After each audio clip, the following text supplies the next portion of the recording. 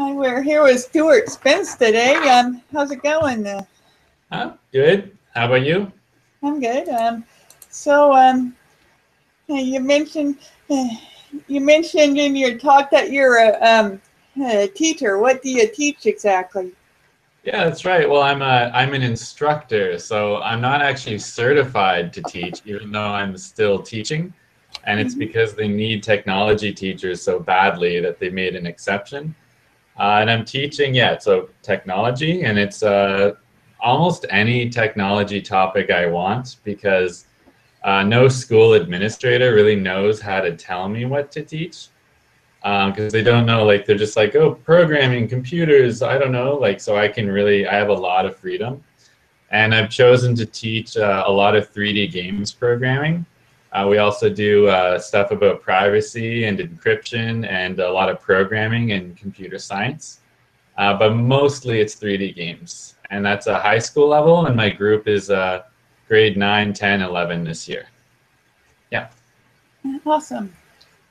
So how do you think the education system you have in Quebec compares to what we have here in the U.S.? Yeah, it's kind of hard to say because Canada and the US are so big. But I do follow a fair bit of news, and I would say uh, Canada and the US, the standards for teachers is not very good. They don't get enough support and they don't get enough training. So that's we have that in common for sure. And so when you're talking about 3D teaching 3D games programming, something I'm trying to do is make it as simple as possible so that teachers who have never programmed before can still do this, because that's really the big barrier we're talking about in either country. Is you can't just make up a law one day and say, oh yeah, like, or the school boards just decide we're going to teach coding because they don't have the teachers with the skills to do that. And I see in the United States a lot of really cool programs, though. So they have, just because, 10 to 8 times bigger or whatever than Canada, they have a lot of funding to create large initiatives that look really great. But, you're not going to see a widespread adoption all over the country with these things. So I'm seeing a lot of really awesome programs in the States, stuff coming out of San Francisco, of course, naturally. That looks very promising and like alternative models of education. But when we're talking about like widespread adoption, I think things are quite a bit of a mess right now. In either country, if you're a science teacher and you want to teach about acids and bases, what is the funniest video about acids and bases right now? A modern video? I don't know. Science teachers don't know, and this is a problem we all have. They should be able to just be like, oh, here's like a 10-minute funny video that came out 2 weeks ago, and the teacher wouldn't even know what celebrities they're talking about in the video, but it would just, there's no system in place kind of unifying it, and we definitely both countries have this problem. Yeah. Um, so you incorporate 3D games a lot. How do you think 3D games can help inspire students for things like exploring Mars? Yeah, that's the question. So the thing about exploring Mars is, you can't just, we're not the magic school bus with Miss Frizzle. You can't just take a class and just, oh yeah, we're gonna go off and go to Mars today. You need to do some kind of simulation, some kind of pretend or a game, or imagine we're there, or what do you think it would be like if we were there? It's really inevitable. So if you want to inspire kids to be interested in Mars, which, by the way, is really important because at the Mars Society, when we're talking about all of these amazing plans, well, who's going to do it in 20 years, 10 years? It's going to be the kids in high school right now. And we have to inspire them somehow. And playful learning is a great way to do that. That's sort of a new idea in education where you can play games and learn a lot from it. And so I'm already doing that with 3D games, and it is so easy to just slip in a little bit of Mars. You know, if you know, it's as simple as making a game where you press play and you can just walk around, and the floor is red, and you just say it's Mars, and that's all it takes to then, you know, you start asking like, well, when I jump, is this right? Where's my oxygen? Do I need oxygen? You know, you start asking all these questions just from a very simple game, and it doesn't have to look like a nice polished game that you would buy. It can look really bad, and actually, you know, my game doesn't look great. But in high school, kids are just so happy to just do anything with 3D games. Even if it's their game that looks kind of like garbage and everything's cubes and just the art is terrible, they're so happy to do it. And, you know, you just can put in any theme you want. It could be, I mean, it could be Mars, it could be Earth, it could be anything you really want to do. And it doesn't take much to just, because a game in the end, it does require imagination. You know, you're not being shown exactly perfectly the world you're simulating. There comes a point where, you know, the person who's playing it has to imagine it. And if you tell them they're imagining Mars, they start asking all these questions about it and how to do that better. Yeah. Awesome. At the Mars Society convention, you showed an open source game that you created for your classes. Yeah. Yeah. I understand you were gonna show off a little bit about that today. Yeah. Well, I think I'm gonna fire that up, and we'll see if we can screen share on this feed. We'll have a look at that just so people know what we're talking about. Are you seeing my screen? I think so. I see it. Okay, I'm gonna fire it up. Awesome. So Unity is a 3D game making tool, and it's free. So that's good.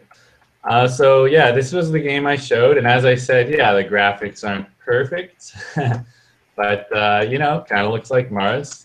This terrain is actually, this terrain isn't real Mars terrain data, but my other levels are. This one's just kind of a test world. But so one thing that's kind of neat is you can hop in a rover, and I don't know how good the stream is, like if you can see how many frames you're getting, but so the wheels are bouncing up and down, and there's something in high school called Hooke's law, which has to do with springs and compression. And so even though this code here, like when I made this game, you can't just tell a class to like, hey, like let's make this, like it's way too advanced for them. But what you can do is you can give them this project and you can tell them, you know, look for Hooke's law, like show me Hooke's law in the code, and they can look through it and actually find that, which is pretty great. Another thing you can do here, this can tie into science class as well. These are flywheels, so it's like a heavy weight that's spinning to store energy. There's some solar panels, and you can build a bunch of stuff.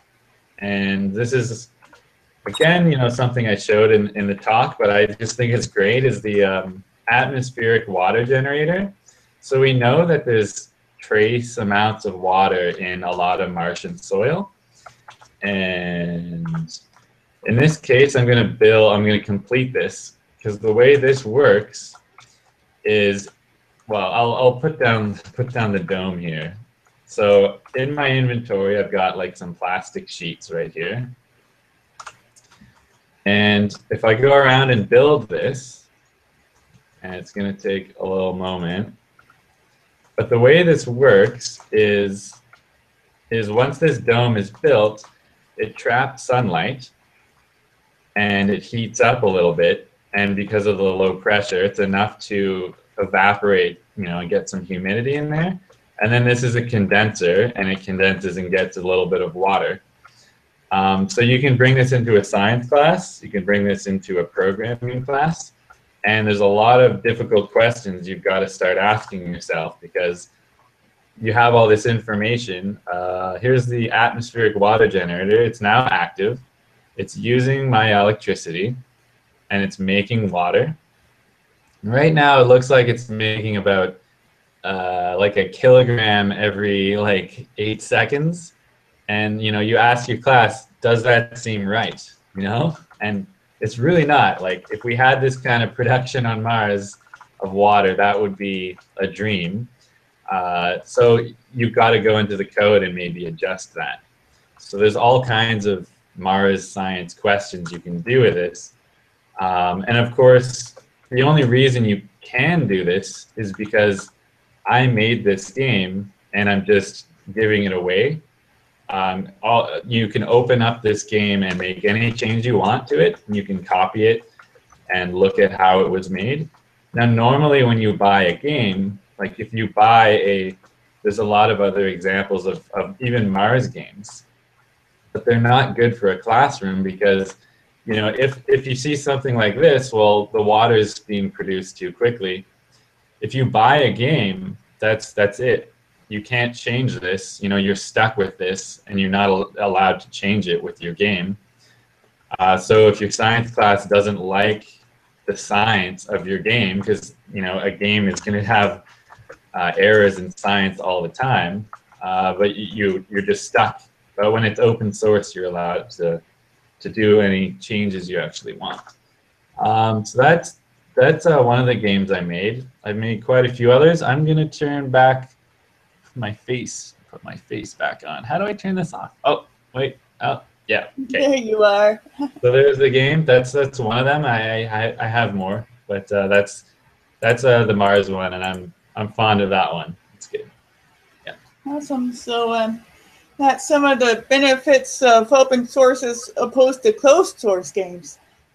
Right. Yeah, I got into that a little bit, but that's really the trick. Well, first for the audience, people watching, the difference is that so normally when you make a computer program, there's a lot of text. It's like a document. So you're actually writing text, and it's instead of in English or French or whatever language, it's written in like a programming language, and it kind of looks a little more mathy and gibberishy. But so you have all this text, and programmers know how to read it and change it, and they can understand it. But normally when you buy a program like Microsoft Office or World of Warcraft or a game, you don't get that text. So that's closed source. And the problem with this is that a lot of schools use a lot of closed source software. So if you're learning in your class, oh yeah, we're gonna play Minecraft, which there's a lot of educational value in Minecraft. But if a student asks, oh, that's really cool, how does Minecraft do that? The teacher has to actually answer like, sorry, you're not allowed to know the answer to that question. It's locked down, and that's what closed source means. So a lot of what I'm trying to do is get schools to be more aware of this. It's not a question of just never doing closed source in schools and always using open source everything. You can't be that extreme about it, but you do need to know the drawbacks. And there's a lot of advantages to open source that are really not being used enough. And if you want students to be interested in it, I took a open source Minecraft clone. So someone remade a lot of Minecraft, but they made it open source. So it's not quite as good, but it's for a class, like they're like, whoa, it's Minecraft, and they're happy to take anything. And we made our changes to it, and we did all kinds of exercises with that. Someone changed the inventory screen. So normally it has a little like Minecraft logo, and she changed it to like some like male model or something. I don't know what she was doing, but you don't have that kind of freedom with closed source in a school. So you can give way more different, interesting assignments with that. Yeah. Yep. Yeah.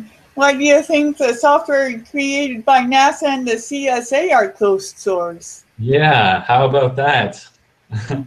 um, that's a problem, and I spoke about that because it's kind of surprising. They're publicly funded and they're released for education. You know, you look at when you play these games, there's and you know, anyone can look them up. They're free to play. Canada Arm 2, the Canada Space Agency made that. There's Mm-hmm. the Curiosity rover game, and there's Moonbase Alpha, which I'm pretty sure that's free. Pretty sure. Yeah, must be.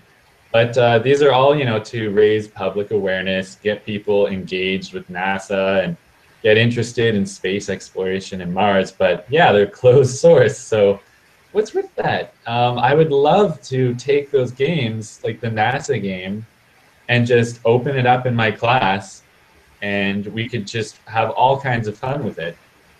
There's all kinds of crazy stuff we could do with that, but we can't look at it in a classroom, and it's very weird. It's definitely a case where the people who paid, you know, because this was contract work, a lot of the time it's not done internally in NASA. At least when I contacted the Canada Space Agency, they outsourced the contract.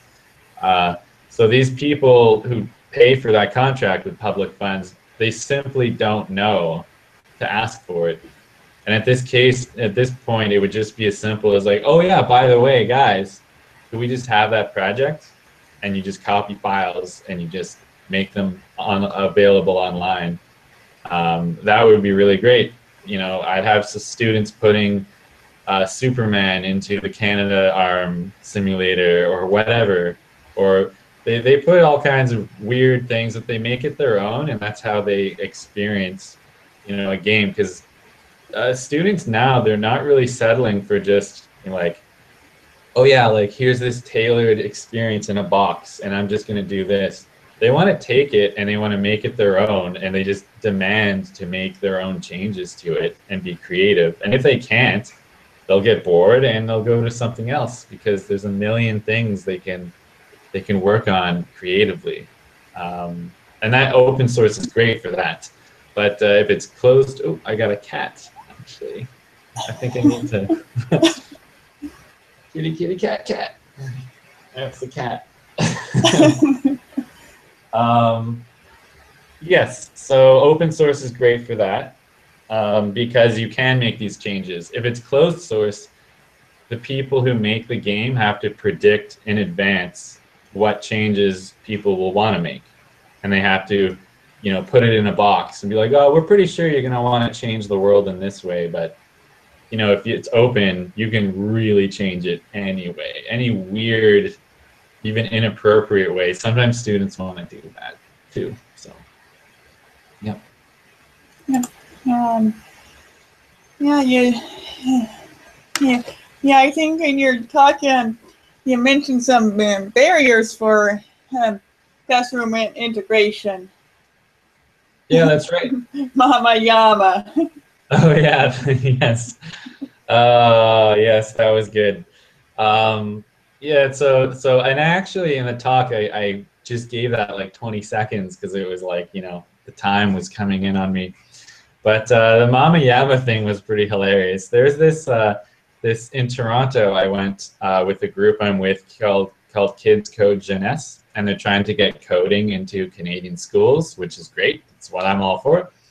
And there was some like there's a picture of like this, you know, like an Elmo style kind of like a puppet, and it's just this weird looking mutated potato thing.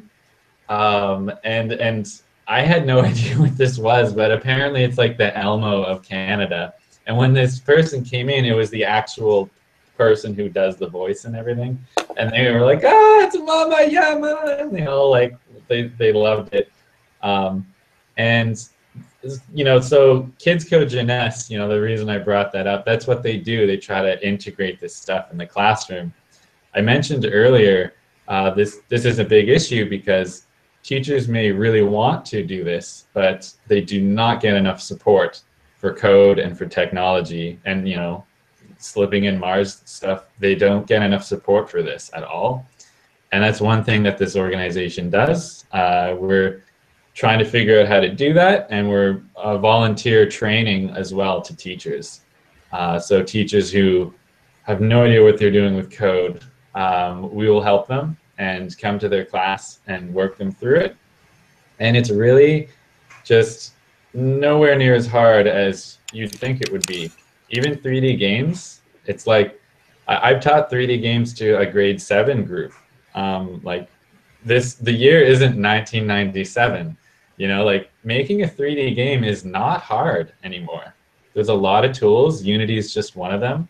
There's a open source game engine, Godot or Godot. There's Unreal. There's CryEngine. There's like all these tools, and especially in the case of Martian Agora, my Mars game. So I made that game, and then a teacher can just take it and just look at it. So you really don't need to know anything about coding to just copy a project, install Unity, open it up. So if you're talking about integration, that's really important. And this is what's great about open source. You only need one person, like one guy, maybe me, to make Martian Agora. And then all over, you know, a country, you could have teachers just copying it. And they don't have to be like expert game programmers to do it. They just take an existing project, and I've built a few of these that are designed for people to look at them and learn from them. Yeah. Awesome. So how many students have you met who are actually interested in exploring Mars?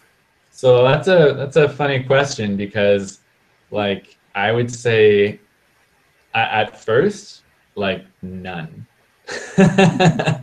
Because that's an issue that the 3D game, the 3D Mars game can overcome, is because you say Mars and high school students, they don't even really know what it is. They maybe know it's a planet, and they don't know maybe it's a gas giant, you know, they really don't know. They don't know that you can, you know, with a decent suit, you can stand on Mars and it's like fairly, like reasonably Earth-like in a lot of ways. And there's a lot of interesting aspects of Mars that are way beyond what they've been taught. So no, they're not interested at all in Mars. They don't know, you know, about just geology, chemistry, the physics of it. Why would it matter if we found life on Mars? They'd be like, well, I can just go outside and find bacteria in the ground. Why do I care about Mars? Like, they don't understand the significance of many of the questions we're trying to answer. And so if you want to get students in on this, yeah, again, a great way is playful learning, where they just jump into a game and they start asking Mars questions, and you challenge them about their understanding on that. Yeah. So,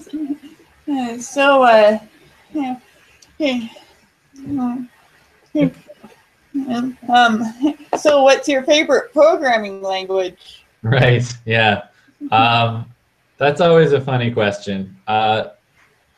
Programming languages, you know, I know quite a few. I'm comfortable with quite a few. It really depends on what you're doing. And generally, the kind of projects I like to work on, it's great to use C# or Python. Python's great for random, fun stuff, math challenges and algorithms, and I do artificial intelligence stuff and machine learning. That's another. I'm in computer science right now in school. So Python's great for that, for numerical data processing and linguistic stuff. Very fun. C# is really the language for me because of Unity, because that's the compiled language it uses. And it's very similar to Java, which I had started off at McGill, the university I'm at. A lot of projects were Java, so it's so similar that I just quickly picked it up. So those two are pretty good, I would say. Yeah. Are you working on any programming projects right now?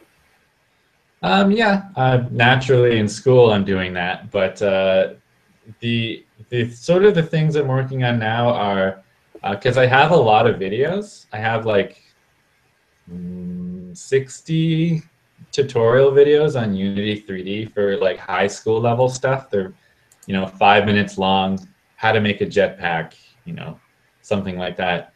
But now I'm trying to kind of step up my quality, and I've made one that's 3D games in trigonometry. So you make like an obstacle course with platforms that move with like a sine wave, and I'm working on another one that's coding playground. That's like, well, it tries to put a lot of this together as well. And I have a few playlists, and one of them that I want to do, which I totally can't do now because I'm busy with school, but I'm finishing in December, and I'm going to start doing this, is 3D games and Mars. So I'm going to go through Martian Agora and actually make these videos that piece by piece, 5 minutes on that, and it will be like, oh, well, how did I do the gravity when you jump, and you need to look up the actual value of gravity or whatever. And the angle I'm going here is there's videos for students, but I actually want to make these videos for teachers, which is like my new thing. So that I want a teacher to be able to not really know anything about coding, basically. And they can just download my project, open it in Unity, watch my 5-minute video, and they're ready to do like an hour of exercises with the class. I think that's because people write, like teachers write lesson plans, like these big documents. No one reads them.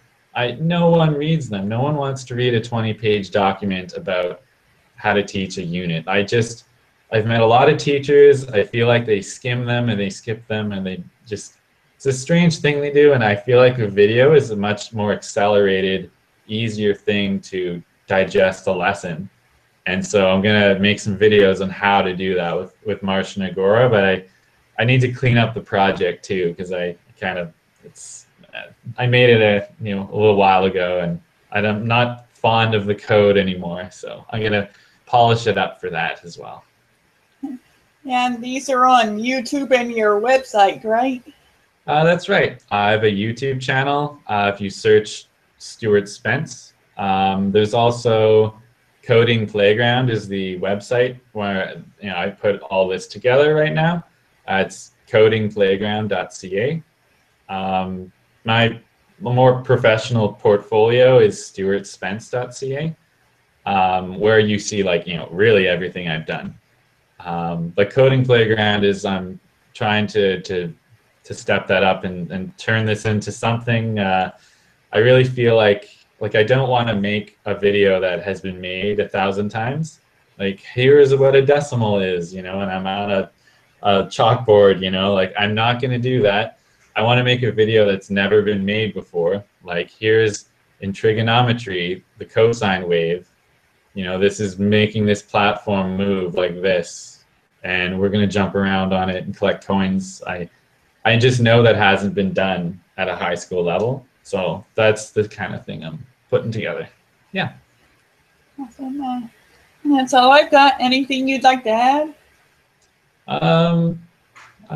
Not really. I mean, I'm starting up probably starting up if I decide to do it, I guess, in January, a master's in education technology. I'm really hoping to work together with educators on some kind of projects. I'm looking for internships, hopefully paid or unpaid if they're awesome. I am looking for projects to work on with people. It would help if I had a team. I'm not an artist, for one thing. I did all the art on Martian Agora myself, and it took a lot of work, and it's okay, I guess, but so what I would mention is just I am looking for teams of people who are interested in anything I just said and maybe want to work on projects with me, as long as they're open source and free generally, or some kind of model that's very flexible. So I don't want students to look at my website or look at videos and get an ad for World of Warcraft. if you're trying to learn, you should not be seeing an ad. It should be pretty much free. So if people are interested in that, they should contact me, and I'll get back to them about that. Awesome. Thank you. Yeah, and then thanks a lot for interviewing me. Checking out your channel. It's really a bunch of neat interviews. It's good. So thanks. Thanks. All right.